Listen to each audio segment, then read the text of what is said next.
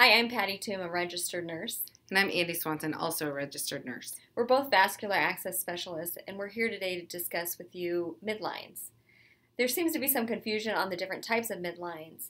There's a trimmable midline and a powerglide midline, so we're hoping to decrease that confusion. All midlines can stay in for 29 days.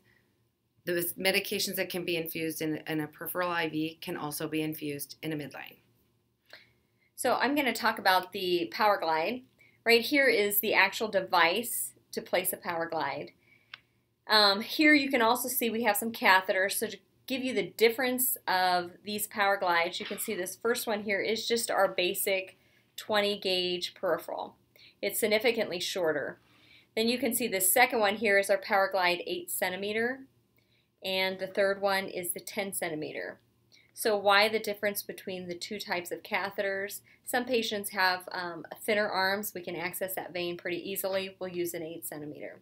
If their vein is a little bit deeper, then we'll go for a 10 centimeter.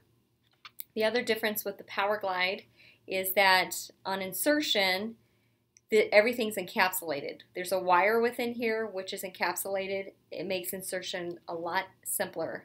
We just have to use a modified sterile drape, sterile gloves, and sometimes what's required in certain facilities is a mask. So the insertion itself takes anywhere from 10 to 20 minutes if it's a simple insertion. The next device I'm going to show you is the midline, the trimmable.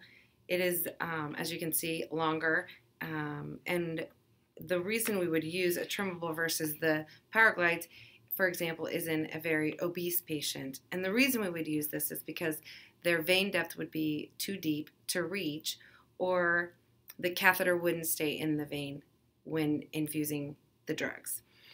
The difference of the insertion is we would use a maximum sterile barrier from head to toe drape, and then the nurse would be dressed in a full gown and glove, hat and mask, very similar to how a PICC line is placed. It takes about 30 to 45 minutes, which is significantly longer than a powerglide. We hope that clears up some of the confusion between a trimmable and a powerglide. Thanks for joining us. Thanks.